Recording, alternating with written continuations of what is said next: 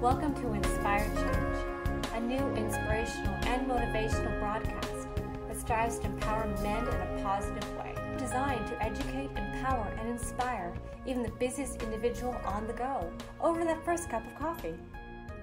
Please join me in welcoming Gunter, international psychologist, author, speaker, and producer. Welcome, everybody, to another episode of Inspired Change. So, the last podcast was about turning points, and I shared my personal story where I see one of my major turning points in my life that led me from essentially going on surfing trips to becoming a practicing psychologist.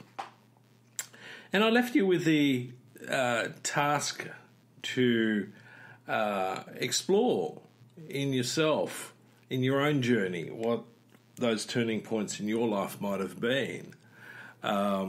So I want to carry on from there because I thought about it, and part of this was about also storytelling. I was telling my story, and as I keep bringing it up, we all in our lives have a story or more than one story to tell that are not just meaningful to ourselves, but actually have meaning to others, whether they're, a partner, our children. I'm forever really astonished when I work with teenagers how little a lot of the teenagers that I work with know about their family history and the stories within the family. I mean, it's even to the point sometimes where when I ask them about, so what does your dad do, they actually can't answer me, I think he does something in real estate or, so they're very vague often about these things. And I think that's a shame on a number of levels because our stories are about our existence, about our being as much as it is about doing. And it helps especially our kids to get a sense of themselves within the world through, at times, their own eyes. And so, one of the things that I want to do in this particular podcast is essentially to take it to another level. And the way that I want to do it is through Joseph Campbell's The Hero's Journey. As a writer of non-fiction and fiction, I'm very aware of structure in storytelling, okay? And, I'm a big subscriber to, the three-act storytelling. The ancient Greeks used it, and it's been a tradition about that, but overlaid in the three acts is what Joseph Campbell talks about as the monomyth, and essentially the hero's journey. And what that looks like. And, anyone who's into watching movies and TV programs will probably be aware that most of the films have a particular structure and pace to them, both for the story arc but also for the character arc. Now, this is not just fiction. This is also something that I want to challenge you to see whether you can relate this to your own life, to your life story. A lot of you are probably interested in things like biographies and autobiographies. And, this is where we go to where reading is a fundamental aspect in human existence. And unfortunately, too many people that I see, especially teenagers, is they don't read the way that we used to. I got my first library card when I was about 7. And I was just an avid reader. You couldn't get me out of the library with a stack of books fast enough so I could get home and, settle down in my chair in my room and open the book, with this sense of anticipation and excitement about what is going to be revealed to me in this story along the way. Now, occasionally I'd be tempted to go to the last chapter and see what the outcome is, but I very quickly learnt that spoils it. If you're going to really get into the story, just take it one step at a time. Okay, so let me come back to essentially this issue about turning points. Okay, and so a good metaphor in this is that, it's that last page of a chapter where we're about to turn it and we're about to enter a new chapter in the story. So, turning points, and in my experience working with people, is most of us have some intuition or some sense that we're about to face a turning point. Now, sometimes that turning point is, in fact, a crisis and potentially painful, either physically or emotionally or socially or professionally. So, there's a question of what do I do with that? Now, a lot of us, particularly us as men, where we're trained often and socialised to ignore our intuition, our sense of things, we put it aside, we brush it. So, again, I'm often surprised by a lot of the guys that I work with who have run headlong into what I see as, a serious turning point in their life, and they just miss the lead up to it completely. And so they get caught off guard. And one of the consequences of that is that they enter the space between this chapter and the next chapter, which is an ending and a beginning, and there is a space between, with a sense of feeling lost, confused, a sense of trepidation. Sometimes it's fear. Sometimes it's anxiety about, catastrophizing. Oh, what's about to come next?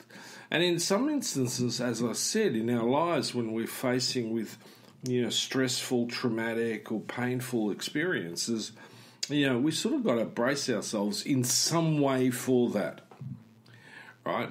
So what is it that I'm ultimately doing in that space between the last page of that chapter and the beginning of the next chapter? And this is where I think that we need to reflect on our character.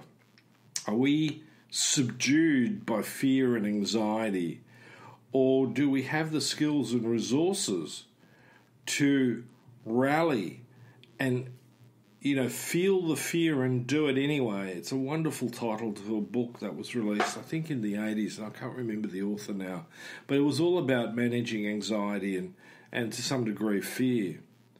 So some people at that point also then become defensive. I don't want to change. I just want things to be the same.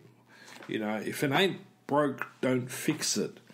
Well, we don't necessarily know whether that's true or not. Is that actual, or is that part of the story that I'm telling myself in order to feel better without necessarily doing a reality check on it? So, again, my challenge always to you as my listeners, and I really do appreciate you guys tuning in and paying attention. And at some point, I'd love to get some feedback from everybody out there about what it is that you've been able to take out of my podcasts. But this is where I go, it is time to raise your awareness through reflection, not being reactive, but focusing on being responsive to what the universe is putting in front of you. And some of it is obscure, and some of it is as blatant as a smack in the head. Now, unfortunately, sometimes we need that smack in the head in order to wake up. It's a shame, but I've had experiences where, I've literally sort of copped one to the chin and gone, okay, get back up, dust yourself off, and learn from this. Don't fight it. As I've said in other podcasts, one of the sort of things that I struggled with was that meme about, what doesn't kill you makes you stronger. But it's true. It's, one of the aspects to being resilient. So, in a quick summary, the turning point we anticipate, we usually have a sense of something about to arise. It comes up. There's a space in between, and the next step in our lives unfolds. Now, how that unfolds ultimately is also dependent on what is it that I can do with it. So let me come back to the hero's journey and this idea that Joseph Campbell put forward. And in many respects, in the short version is that Campbell talks about 3 basic stages in the hero's journey. But he then expands it to 17 steps of the monomyth that are grouped into these 3 main categories. So the first step is the departure. In other words, this is where our hero, i.e. I, am living in my so-called ordinary world. And suddenly I get this call to adventure. Now, usually in most stories, the hero is really ambivalent about following that particular call to adventure. And in storytelling and in the model of the hero's journey, that's called the refusal of the call. But then, out of the blue, sometimes not so much out of the blue, the hero is helped by a mentor who counsels him and convinces him to follow the call. Okay, so I want you to think about that. So 2 levels of thinking and reflecting about that is one, grab your favourite movie, okay? Watch it and think about in the first act where this is going on. What's going on there? Who's who and what are they up to? What's the theme here? Now, the second part of the hero's journey, the second category is the initiation. And this is where the hero enters the special world, where he begins to face a series of tasks until he reaches the climax of the story, the pinnacle in this story arc. It could be an obstacle or it could be an enemy. Okay? And in this context, the hero's got to put into practice everything he's learnt, because he's got to overcome that obstacle or that foe. Now, Campbell also at that point talks about the hero getting a prize out of that. You know, some physical token or something that resembles good old-fashioned values, or sometimes both. Okay, again, reflect on this. This is often in Act 2. Now, the next category is the return, where I, as the hero, am ready to come back into my world, and I've got to leave the special world. Now, once back in the ordinary world, there's a personal change, a metamorphosis into understanding how my adventure has changed me. What is it that has woken me up? So, in order to help this along a little bit and get you to really reflect both on yourself, but also when you're watching and immersing yourself in stories, and I want to encourage you to do this because it also helps, if you're a parent, make up stories to tell your children, whether they're 3 years old or 7 or sometimes 13. You know, we often disengage from teenagers because we get this sense they don't really want to know us. Well, that's not entirely true. A lot of them are craving to get to know us as their parent better. But we generally focus only on getting them to do the right things. Have you done your homework? Have you cleaned your room? You know, you're not doing drugs, are you? Or, you know, have you raided the liquor cabinet? We become this sort of overlord. And, you know, any self-respecting teenager is going to go, I don't want to put up with this. I don't want to experience that. So they try to keep their distance from us. And it's a very sad aspect of what I see often in amongst teenagers. Not all, but some, certainly. So one of the films that had a massive impact on me was Star Wars. I remember sitting in the theatre and watching this thing and just being totally blown out by the visual effects and the storyline and the setting. So if I walk through the hero's journey in Star Wars, let's start with Luke's ordinary world. So here he is. He's living